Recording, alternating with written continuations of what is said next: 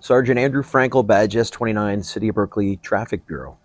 In this next clip, the community member in question gets stopped for a number of vehicle code violations. When you're operating a motorized scooter, you're required to obey all traffic laws.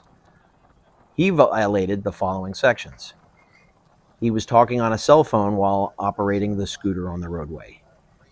He did not stop at any of the 3 stop signs along his path.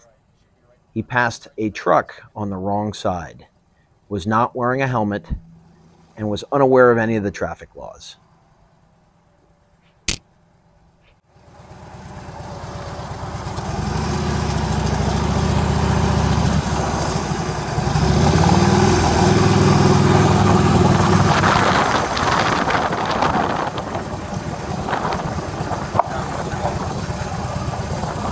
Hi, could you pull over?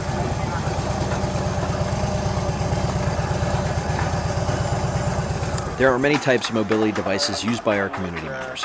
If you ride, it's your responsibility to be familiar with the laws and regulations that apply to the type you operate. This includes all specific licensing, registration, operation, and parking rules. The laws regarding mobility device use may differ on and off city streets and UC Berkeley's campus. These devices are a convenient form of transportation, but they're not without risk.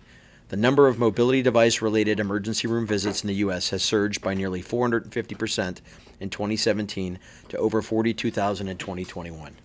To sum up this little public safety announcement, know the law for your type of mobility device, wear the appropriate equipment, and have fun and ride safe. I'm Sergeant Frankel with the Berkeley Police Traffic Bureau, wishing you safe travels on the roadways.